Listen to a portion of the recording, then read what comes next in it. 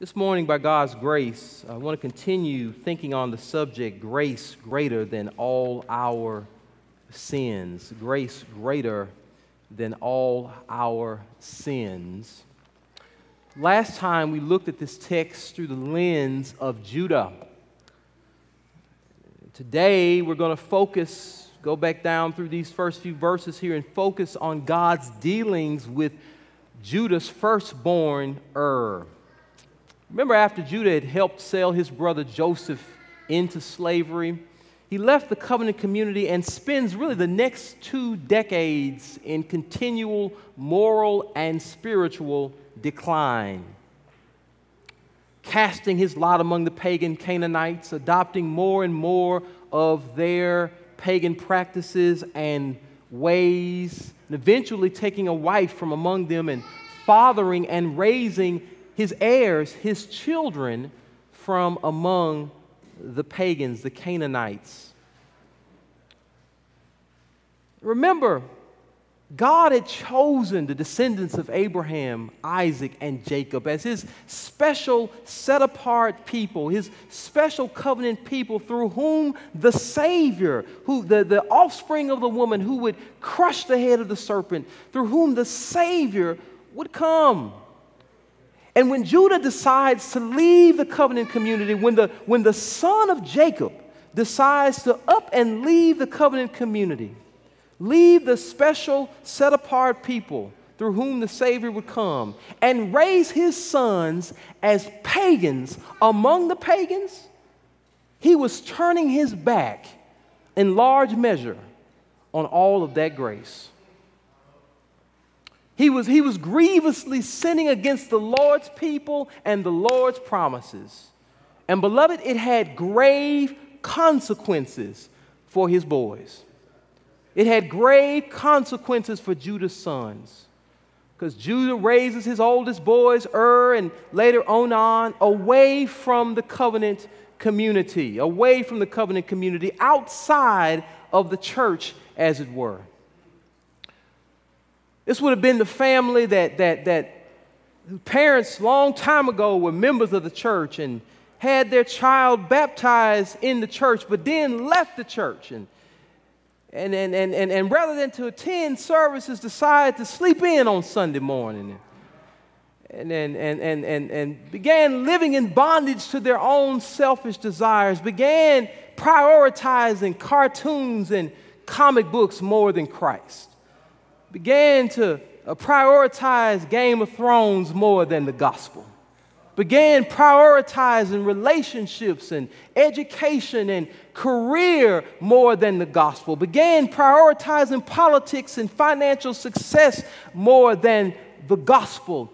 And these boys were although almost certainly circumcised, would have been raised outside of the context of the community of faith. And we're going to see that this will have catastrophic results for Judah's boys. This will have catastrophic results for Judah's boys. Do not take it for granted that the Lord let you come to church this morning. Don't take it for granted that the Lord lets you sit right here on this morning and be reminded of his gospel again. Because we're going to see what happens to folk that forsake that blessing. We're going to see what happens to folk that just decide that, I just think TV and entertainment and social media and my job and my golf swing and everything else in the world is just more important and more interesting than the gospel. And we're going to see what happens to folk who are raised like that. Folk who would rather do youth sports than do the Sabbath. Folk who would rather be out doing their own thing than come in here in the house of the Lord. And we have a deep warning. Listen, this is point number 1, a deep warning about our sin. A warning about our sin. That's point number 1, a warning about our sin. What we're going to see here is we're going to see sin that provokes God's judgment. Sin that provokes God's judgment. Look at what it says in the verse. It says, and Judah took a wife for his firstborn, and her name was Tamar. But Judah's firstborn, was wicked in the sight of the Lord, and the Lord put him to death. I just think that is absolutely amazing. Because the scripture won't let us believe that just died. I'm sure that there was something that happened in his life. Maybe he got sick. Maybe there was an accident. But the scripture won't just let us believe that he just died. The scripture makes a special point of repeatedly declaring that the Lord himself personally put Judah's firstborn to death. And listen, beloved, that is shocking. That's shocking. That's shocking. Don't just overlook that. Don't just read those words. The Bible repeatedly reminds us that this was Judah's firstborn. And if you don't think that that's a big deal, I want you to keep in mind that this is Jacob's first grandson. This is Judah's heir. And if you know anything about biblical history, if you know anything about God's working through the patriarchs at this time of redemptive history, we know that the children, that was the means by which God was working through the promise to bring the Messiah. And for God to make the decision to put Judah's firstborn to death, that was shocking. That was shocking. Listen, if there are any boys, that if there's any boy that we might expect would get a pass on sin, just based on family connections, it's Judah's firstborn boy.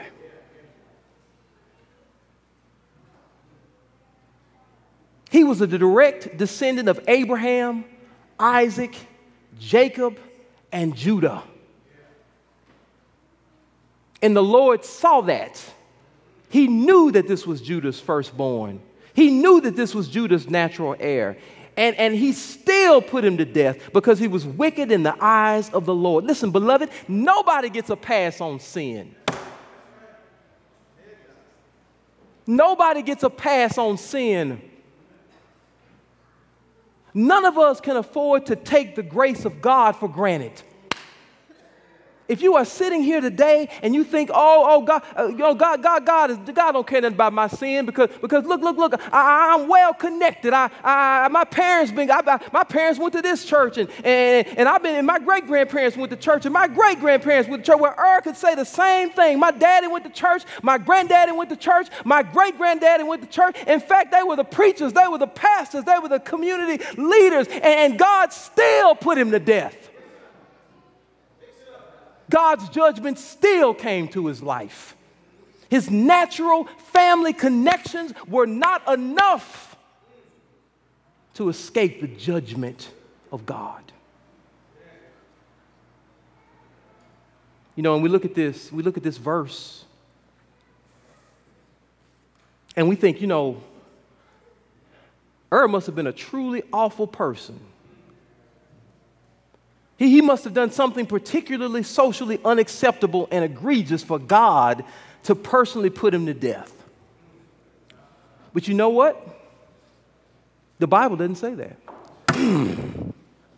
The Bible does not say that. I read some commentaries, and I heard preachers preach about this in researching this sermon, and many preachers and many commentators said, Er's sin must have been so awful that the Bible just won't even say what it was. But the Bible is never shy about talking about the ugliness of sin. When the Bible didn't hide Onan's sin. The Bible didn't hide Shechem's sin. The Bible is not shy about talking about sin, but here's the thing that's provocative, if even more provocative, that the Bible does not tell his sin, because it reminds us that all sin is worthy of the condemnation of God. All sin, say it with me, all sin provokes God's judgment. Your sin and my sin provokes the judgment of God. Our sin is deserving of God's instant personal condemnation. And you are, oh man, Lord have mercy. I've told this story before. Dr. George Sweeting tells the story of watching several blocks of ice floating down a river at Niagara Falls. And curiously, several birds floated above the water looking upon those ice blocks for fish. And one seagull spotted a fish frozen in one of the blocks that was hurtling speedily toward the giant waterfall. Without realizing the danger ahead, that bird, that gull, swooped down and grabbed hold of that piece of fish and that carcass and began pecking at it and riding on the block of ice. That bird didn't realize that its claws, its talons were being frozen to the block of ice. And as the bird finally realized its danger and tried to fly away, it was too late. The bird died, stuck to the ice as it plummeted down to its death. And beloved, that's exactly how sin is. All sin will drag you beneath the righteous judgment of God. Not just socially unacceptable sin, not just the people that we can distance ourselves from and point our fingers at. All sin, greed and jealousy and gossip and slander and lust and sexism and racism, and all sin drags us beneath the judgment of God. Our very union with sinful parents places us under the judgment of God. And listen, beloved, we live before the sight of God, before the face of God. None of us are far off from God. God is omnipresent. You know what that means? That means God is right here, right now.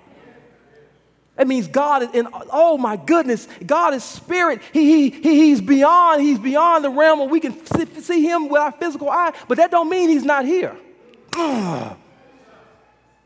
That don't mean he's not here. And all of his thrice holy glory. Listen, God, listen. We need to put ourselves right here in Er's place and wonder why we are not condemned just like Er. Here we are sitting in our pews and we sitting in our comfortability, and we also sitting in our sins, and the holy God is looking down at us, and we ought to be wondering, why are we dropping dead just like did? How can we escape this great judgment that's coming against sin and against sinners because we are united to sin? Well, listen, beloved, the only way we can escape is an even greater salvation because of union with Christ. Yes, Lord. Yes, Lord. The only way we can escape is because of the salvation that's coming in Jesus Christ. This brings me to my second point, my second and last point. We had a warning about sin, but we also have an encouragement about God's grace. Because it's grace that unites us to Jesus. It's grace that unites us to Jesus. You see, it wasn't enough for to be united to Judah. Was united to Judah, but needed to be united to Jesus. He needed to be united to the greater line of the tribe of Judah, because that's where the blessings are. That's where the grace is. And you know what the Bible does? The Bible holds out to us a countercultural, counterexample in this very same example. Because remember what the passage says. The passage says, Judah took a wife for his firstborn, and it says, and her name was Tamar. Tamar was the least likely person in this entire story to find herself beneath the grace of God. Lord have mercy. She was a woman who came from a pagan people and a pagan household. She was a woman who was not a physical descendant of Abraham, Isaac, and Jacob or Judah. This was a woman who had been a stranger to God's covenant people and a stranger to God's covenant promises. But God gave Tamar something that never had. God gave Tamar the grace to treasure his covenant promises, the grace to treasure his covenant people, the grace to treasure the coming offspring, the grace to seek participation in the inheritance. And listen, beloved, Tamar would not let this go. And listen, beloved, the whole rest of the story, we're going to get into more of it by God's grace next week and the week following. But the whole rest of the story shows Tamar's the outworking of her faith. How even when she had a hypocritical husband that did not exemplify the grace of his own circumcision, a hypocritical husband who was circumcised and yet living an uncircumcised life. Here's a woman that knew and learned about the God of Abraham, Isaac, and Jacob, that knew and learned about the God of Judah, and said, oh, even though I'm a Canaanite, even though I grew up in a house that was filled with idols, even though I got some mess in my past, there's grace that is greater than my sins. Lord have mercy. And Tamar sought to join herself to this community. And even when Judah tried to push her away, she would not quit. Even when Onan tried to push her away, and even when Onan misused her, she would not quit, because she understood that she needed to be joined to the community of faith, that she needed to be joined to these promises if she ever had a chance of salvation. She would not let it go. She wouldn't let it go, and her faith causes her to hang on to the hope of union with God, promises, and God's people literally over decades. Decades, man. Dies. Onan exploits her. And then Judah abandons her. And she waits. And she waits, and she waits, and she waits, and she waits for 2 long decades until the youngest boy grew up, and she's still holding on to this promise. And then she reaches out to you, hey, you done forgot about something. I'm waiting because there was grace connected with that covenant. There's grace coming from the God of Judah, and you don't just abandon me because I'm so glad that God, even though Judah abandoned Tamar, God never abandoned Tamar. And you see, there was faith in her heart to be joined to God's people, to God's covenant, and ultimately to God's Savior. She ends up being, in the end, whereas and Onan fell under God's judgment, Tamar ends up being vindicated, ends up being blessed, ends up bearing the heir of Judah, Perez, who winds up being the direct link to King David and ultimately to Jesus Christ himself. Woo! And whereas the boys who had the physical link to Judah found themselves under God's judgment, the Gentile who was afar off and who was the least likely finds herself under God's grace. You don't tell me what the Lord can't do. The Lord can do it. And listen, and he won't do it based on your own merits.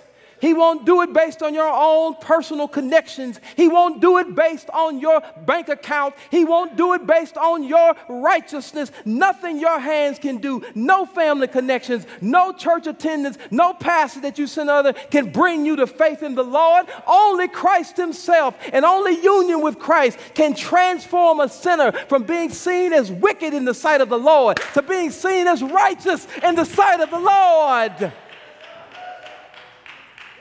to being seen as righteous in the sight of the Lord. And you wonder to yourself, what in the world is keeping God's tidal wave of judgment from rushing over my life right now? Well, it's only because of the offspring. It's only because of Jesus. It's only because of his mercy that's holding back the tidal wave of God's judgment from coming over your life right now. And ain't God good to you? The reason God, listen, the reason outside of Christ and apart from faith, we are no different from Ur. Wicked in God's sight. Wicked in God's sight. Miserable, wicked, woe, curse in God's sight outside of faith in Christ. Outside of union with Christ. Outside of being joined to him.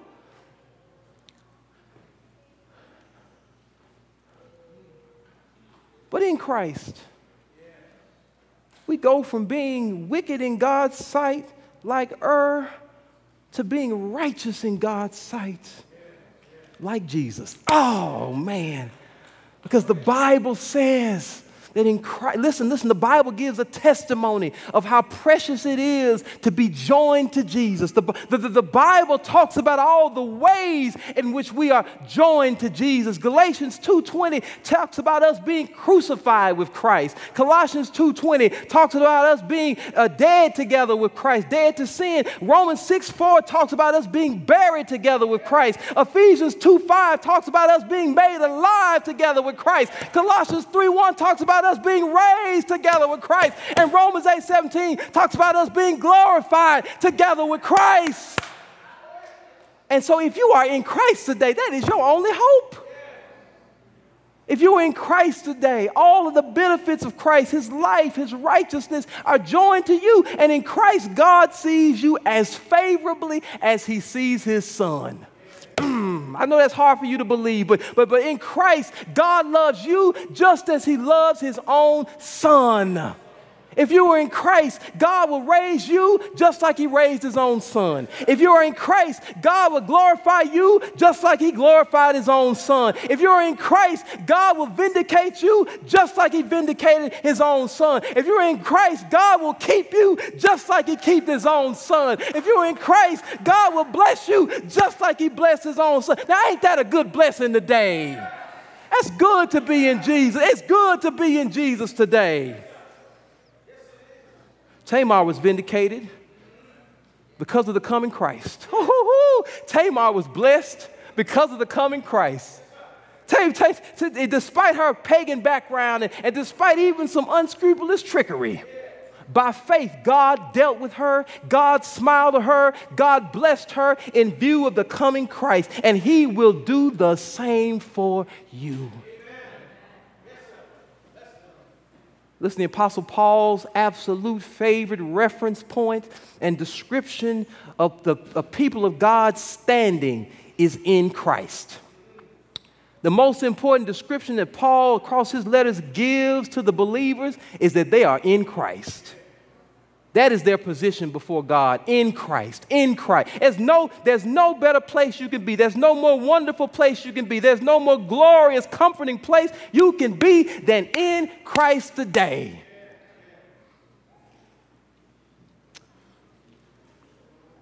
A duck hunter was with a friend in the wide open land of southeastern Georgia. Far away on the horizon, he noticed a cloud of smoke. Soon he could hear the crackling as the wind shifted, and he realized the terrible truth that a brush fire was advancing so fast that they couldn't outrun it. So rifling through his pockets, he soon found what he was looking for, a book of matches. He lit a small fire around the two of them, he and his friend, and they didn't have long to wait. Suddenly they covered their mouths with their handkerchiefs and they braced themselves, and the fire came near, and the fire swept over them. But they were completely unhurt, and they were completely untouched. Why, you ask? Because fire would not pass where fire has already been. Lord have mercy.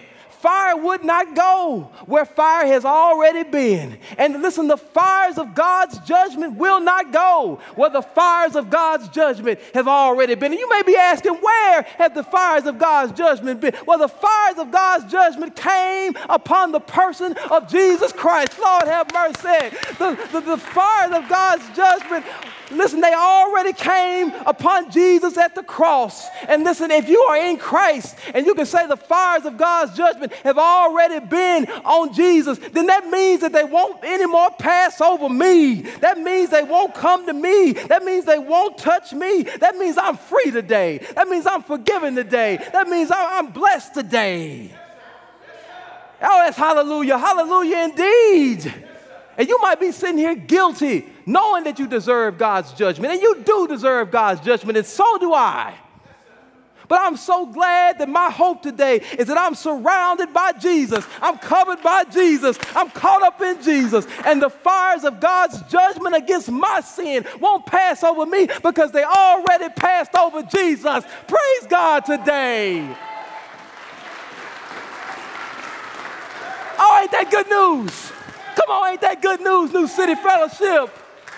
Oh, I love the words of the hymn writer George West Fraser. He wrote, "Once I stood in condemnation, waiting thus the sinner's doom. But Christ in death has wrought salvation. God has raised him from the tomb. Once I was to God a stranger, filled with enmity and fear.